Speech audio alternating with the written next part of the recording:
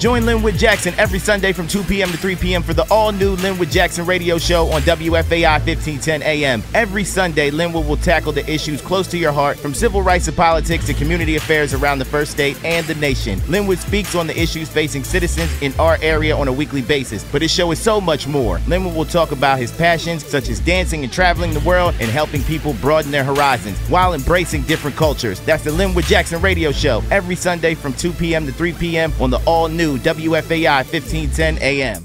Hardcore Mansour, continuing his quest to heavyweight title.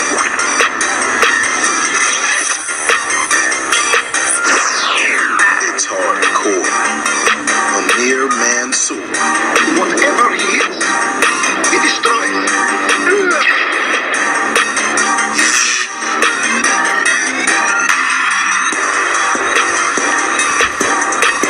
Bring your best. Johan Box. It's hardcore. Resorts, casino, and hotel. Amir brought down the house. Putting the hammer down on Kelvin Price. Pure power. Amir made it a spectacular fight night. Amir Hardcore Mansour.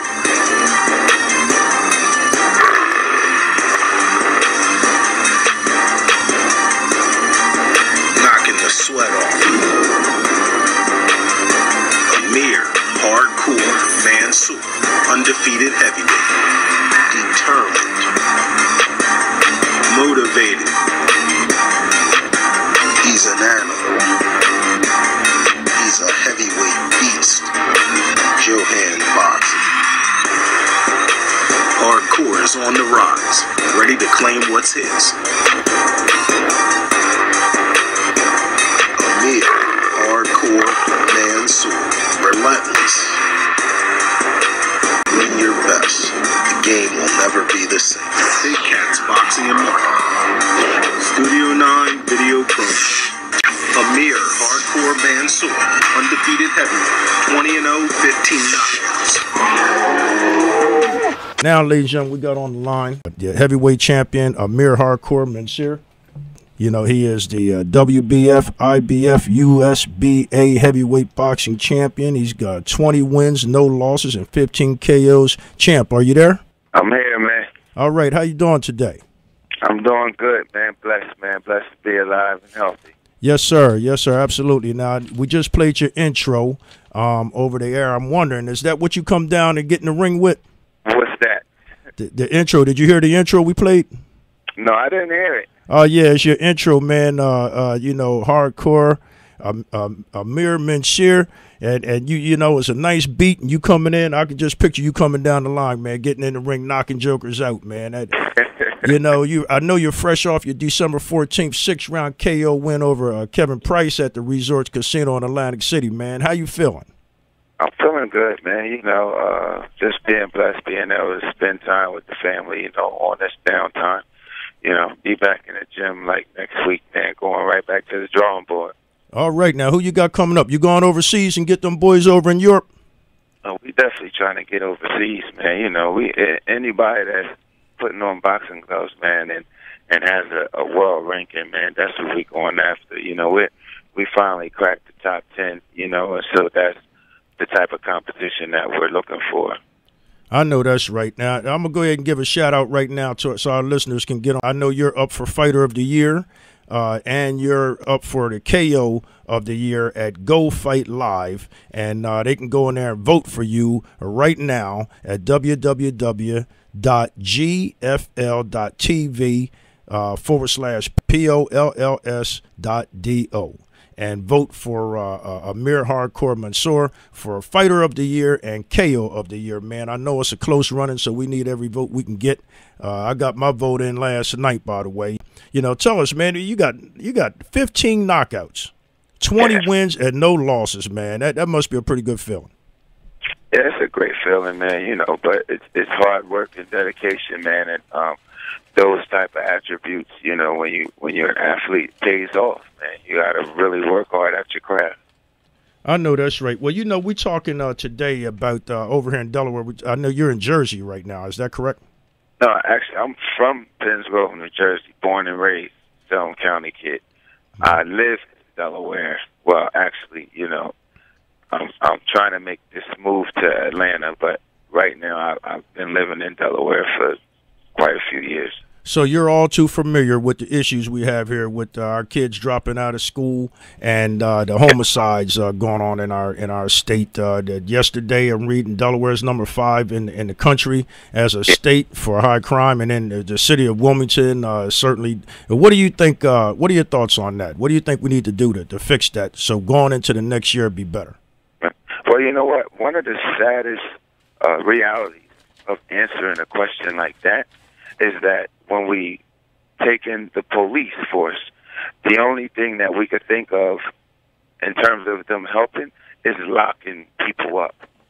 And I really think that because these guys are out there fighting crime, and they are putting their lives, things of that nature, on the line. They're putting their family lives on the line. I believe that we need to start solidifying and starting a relationship between the community and the police. These guys are supposed to be pillars of the community, right, and not enforcers to knock and tear down potential pillars and pillars that already exist.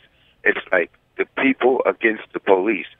And when you ask a question about how can we, staunch crime, how can we stop crime, how can we reduce the crime rate, we have to add the police into the equation other than having them there just to lock up and throw away the key. So I think that one of the first initiatives we need to have is to bring the community and the police together.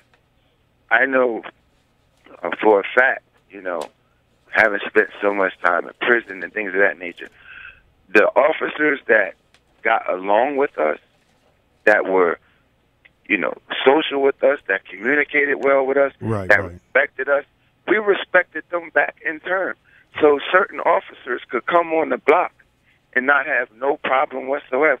If a fight was going to kick off, if a stabbing was going to kick off, they would say, no, such and such on, we ain't doing it.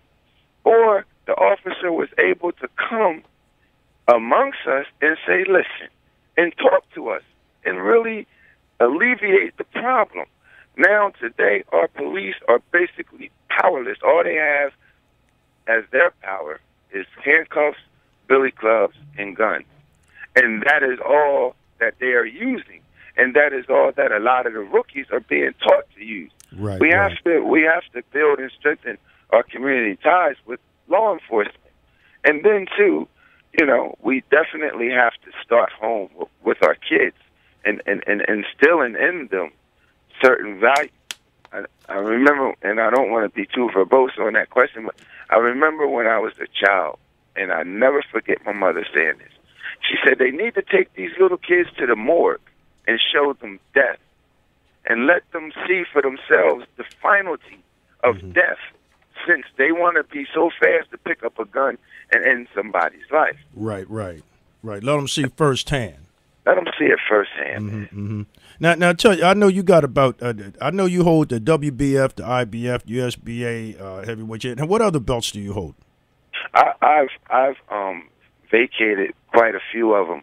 I won the WBF Continental, so because I'm the WBF Intercontinental champ, which is a more prestigious belt, the Continental title is still mine, but I'm no longer defending it. Right. I won the WBO NABO title. I vacated that. Won the NABF title under the WBC. I vacated that. Currently, I have the IBF USBA title, and I still hold the WBF Intercontinental title. And what do you think about the state of boxing in Delaware? The state of boxing in Delaware is really on the move. We've had a venue like Dover Downs out in Dover, Delaware, Dover Downs Casino. They've opened up a venue for the last several years to showcase boxing, and we've been getting very, very, good crowds. coming out to support the boxers.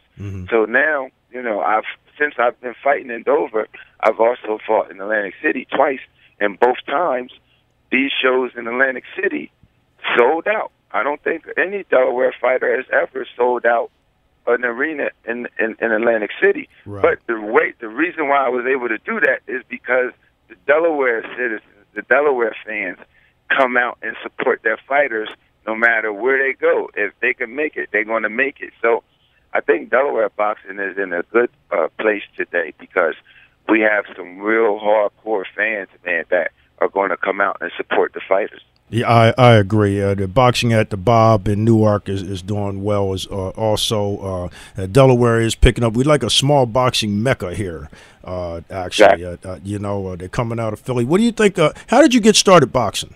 First time I put on a pair of boxing gloves, I was in the projects, probably about 5 or 6 years old. And this guy, Rossi Martin, I was bigger than him, but he was probably like 5 or 6 years older than me. And he put them gloves on and he whooped my butt. But I just kept coming and coming and coming. And he wasn't trying to beat me up or anything. I knew I couldn't beat him. But ever since then, I always wanted to box.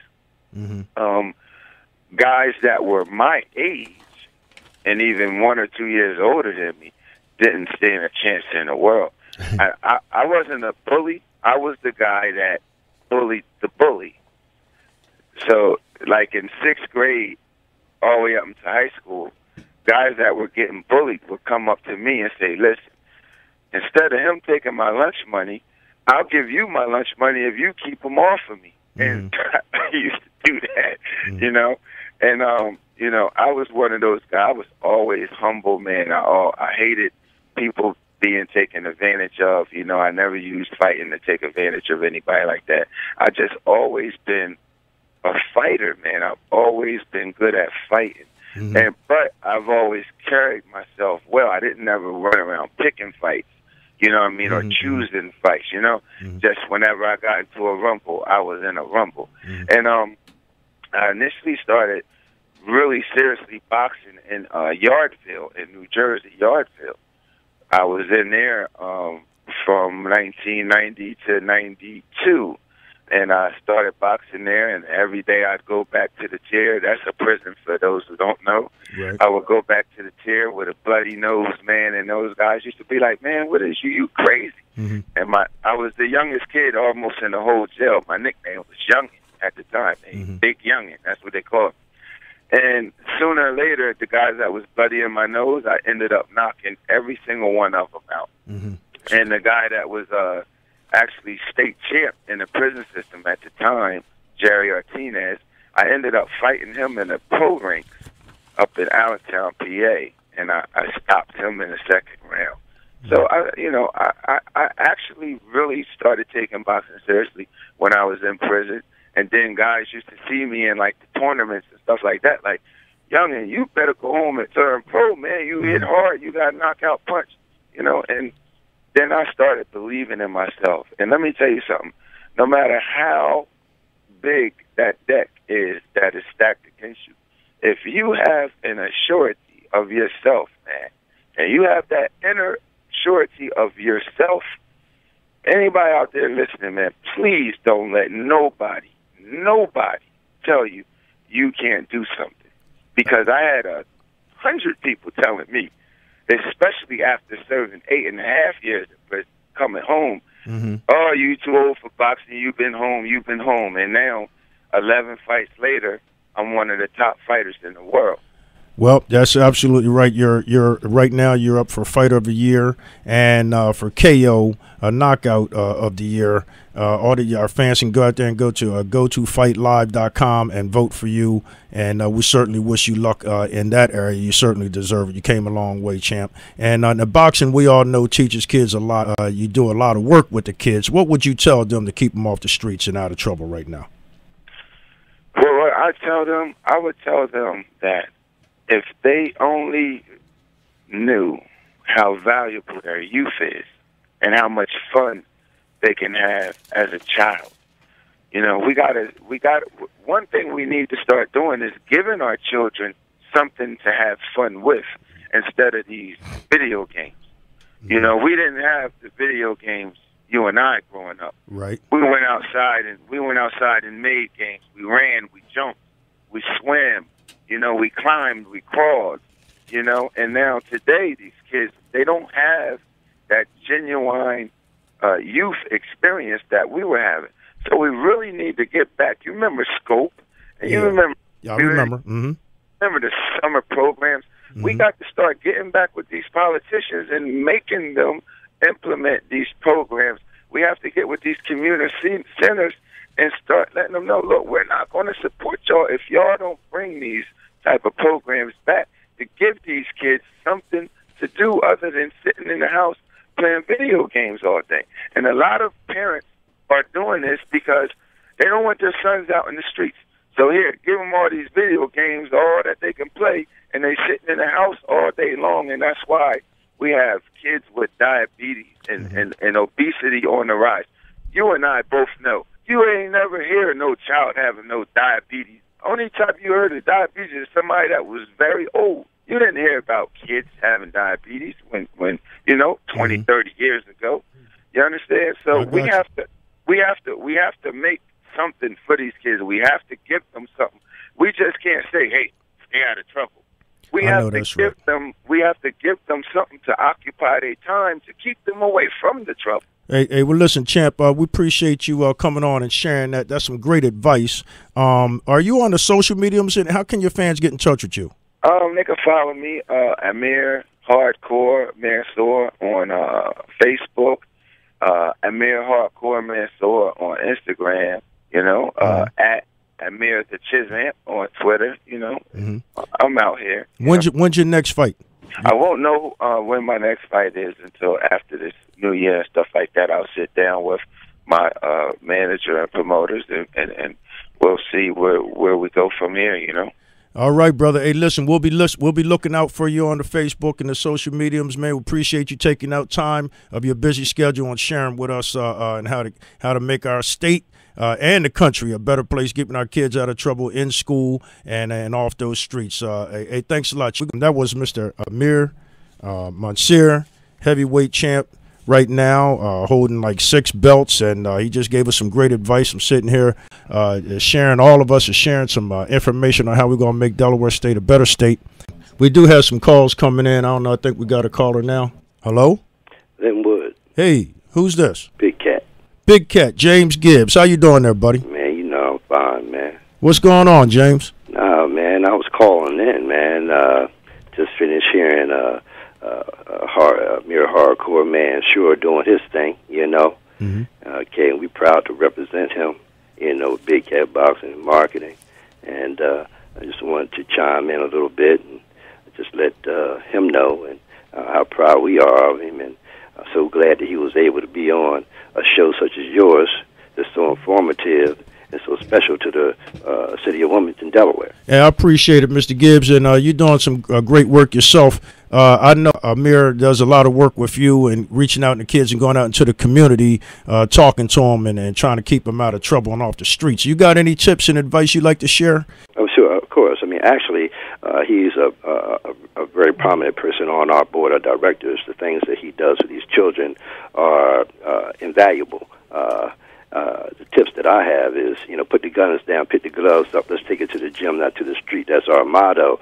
Help one, save one kid at a time. One child can save 100, you know. So we're just real proud of you for what you're doing. It's more than needed, a voice to be heard in this city that is so high on crime. We just had a situation in Newark just last night where I think an 18-year-old, 16-year-old boy got killed at a little dance they had up there, you know, I think near Brookmont. You know, so just keep on doing what you're doing. We're going to keep on doing what we're doing, and we're going to try to help stop this gun and youth violence and do it one child at a time. You know what I mean? Absolutely, absolutely. Hey, listen, man, we're running out of time. We want to thank you for calling in, though, and giving your tips, man. We want to thank Mr. Amir Mansour, heavyweight champ, for calling in and giving his tips. All right, be blessed, bro. All right, thanks a lot, Gibbs. Stand up. It's time we stand up for our ladies. It's fellas, it's a tribute to the ladies. Listen, brothers, I got an idea. And it's something that's way overdue. It's time we stand up and give our ladies the love that they deserve from me and you. Ladies and gentlemen, that was a stand-up, a tribute to the ladies from Mr. Skip Bortley Jr. I wanted to give a shout-out to him as well. You can find that CD on cdbaby.com or itunes.com and go out and purchase that as well. He comes in the studio often and talks again, getting our kids off the street and out of trouble. We want to support all of that, and we want to thank Skip Bortley Jr. for his musical contribution. Have a blessed holiday, everybody.